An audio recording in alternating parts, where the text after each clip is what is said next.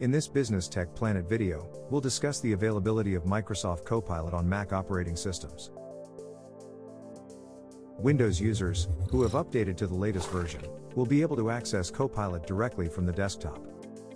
From here, Copilot is integrated with Windows, which allows it to open applications and change system settings.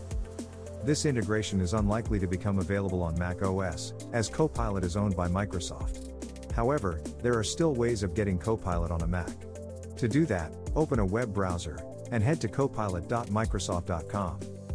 Here, click Sign In. And then sign in with your Microsoft account.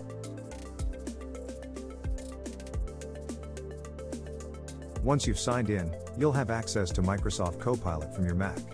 But if you'd prefer to access Copilot from your desktop, you can add the web page as a shortcut.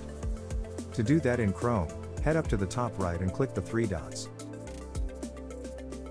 Then head down to More Tools. And choose Create Shortcut. In the dialog box, hit Create. Then click and drag the Copilot shortcut onto your desktop.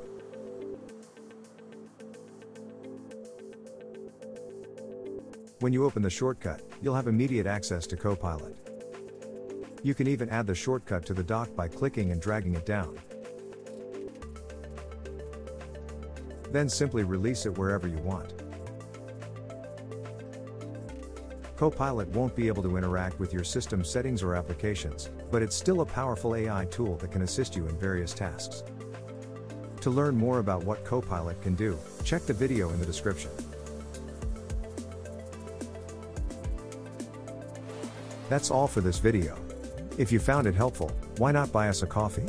We'd really appreciate it, and you'll be helping us grow the channel. Thanks for watching. Remember to check the description for additional resources. And don't forget to subscribe for more Microsoft videos.